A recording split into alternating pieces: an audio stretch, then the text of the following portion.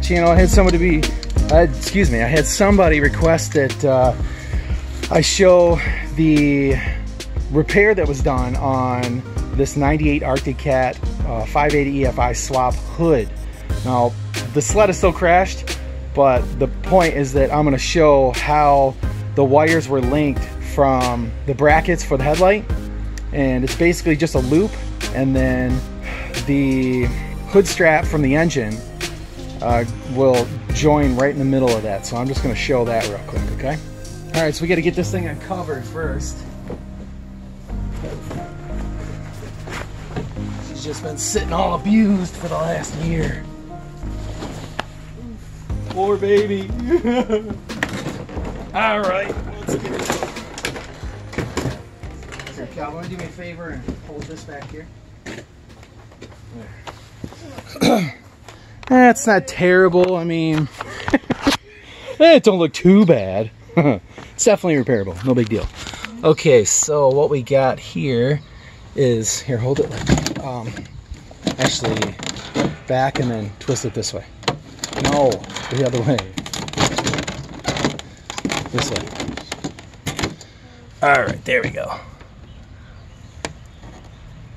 So it just goes around the headlight post, mounting post on both sides. And that's probably a stronger point. And it's just a, you know, piece of wire that's looped. I ended up putting another loop on there. Like, I disconnected one of these and then put the new hood strap on there and then retwisted it, taped those closed, and then just did a quick zip tie. And those are some pretty thick zip ties there. You probably could wrap it around this plastic post, but I think that would probably do too much wear on those plastic posts, and so it would be better just to zip tie it like it's done. And then this just sits right in the middle, and I duct tape, or not duct tape, I used some electrical tape on that, kinked it a little bit, and then just wrapped that. And then I got it going down over here because this one seemed like it was a hair too long, but yeah.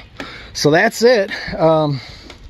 This will be dug into hopefully by the end of the summer, and get this one back on the trails this next winter. So, but that's it for now.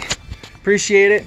Just figured I'd post that video for the person that requested it. I hope this helps out, and anybody else that, you know, needs a better fix like this, which the main reason for the fix is because the plastic tab that's in the middle of the hood just below the headlight, that breaks off, sometimes can break off. And so, you know, especially if people aren't careless or they're not careful with it, or the hood, you know, you bust the hood up or whatever and that happens. It just, stuff happens. So hopefully that's something that you guys will find useful.